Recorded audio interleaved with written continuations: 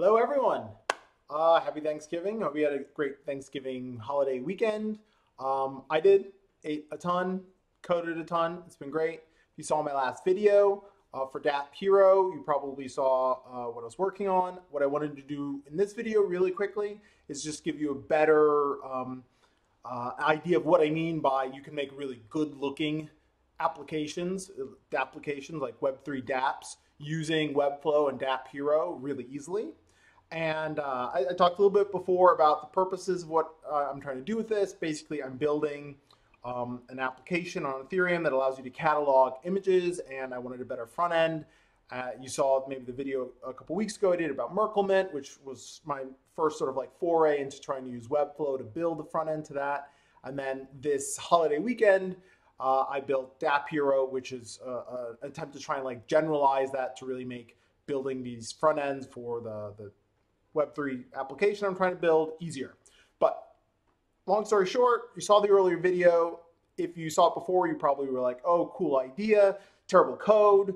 I spent yesterday and today really like refactoring that code. So before I was really grabbing each element kind of manually, and it was for a proof of concept, which worked actually surprisingly well. But I really went through and I cleaned up a lot. I mean, it's still like terrible. Now you're probably like, oh, nice idea. Not so terrible code, but it's still pretty bad, but it's way better. Basically now I can sort of handle any number of elements. I haven't expanded the functionality, but really sort of made it more robust, a bit less fragile, although there's still just a million things. Still totally alpha, still totally like proof of concept.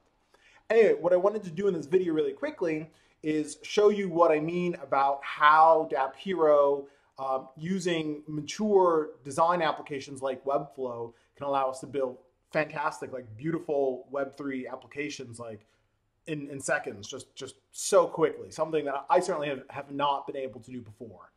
So what I did is, if you saw the last video, you could see my design skills kind of suck.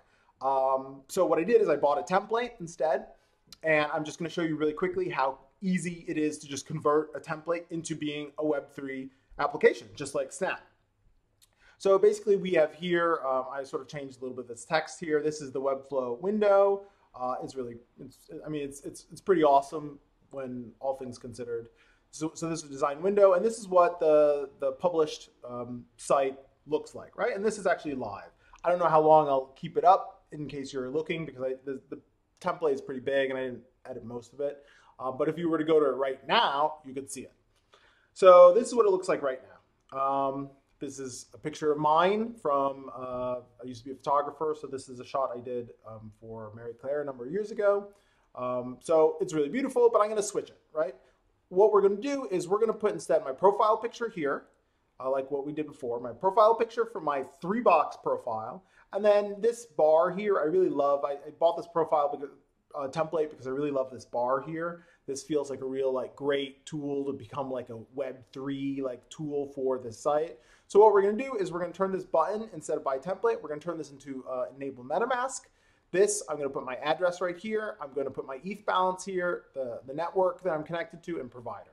So starting right now, you can probably time me on this, but so I'm going to just click on this image. I go over to the ID. I do Web3 box profile image.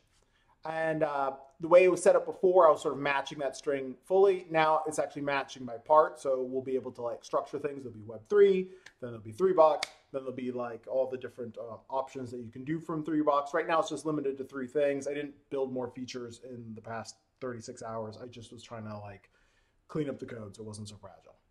So we go down here. This is where I'm going to want my Web3 address. Web3 address. I think it's address. Yeah. Right here, I'm going to want my balance, so Web3 balance. Then over here for network, I'm going to do Web3 network name, I think it's network name.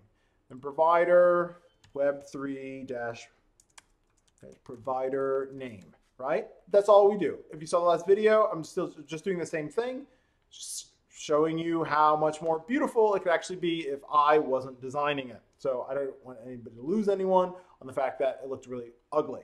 So I click to publish successfully.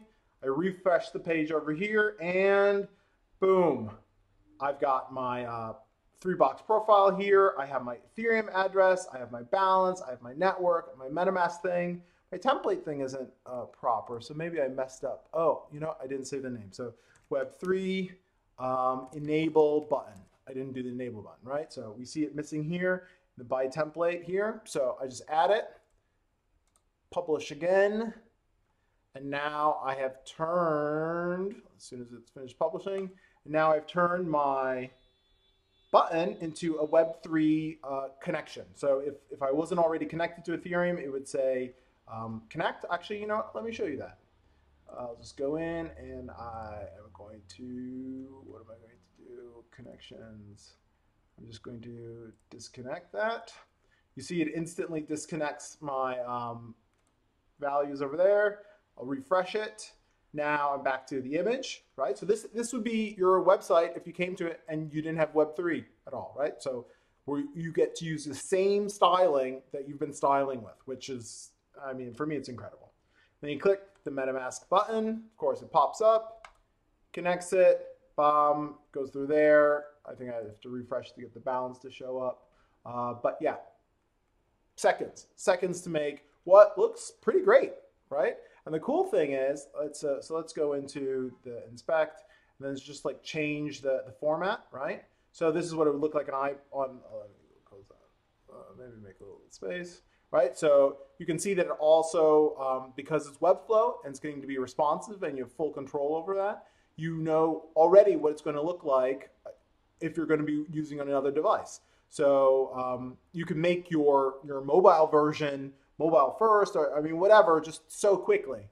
And that I think is going to be really powerful. So if you sort of enjoy this, just, you know, let me know. I'm always kind of like working on it. It's kind of like a side project. Probably next weekend I'll hack on it a bit more. Next steps are to put a lot of tests in there because it needs sort of tests. There's no tests right now. So yeah, DappHero, Ethereum Joint 2020. Let's get 1 million devs on Ethereum. I think we're really going to bring them if we bring them tools that they already know and know how to use. And that is really what DappHero is about. So thanks.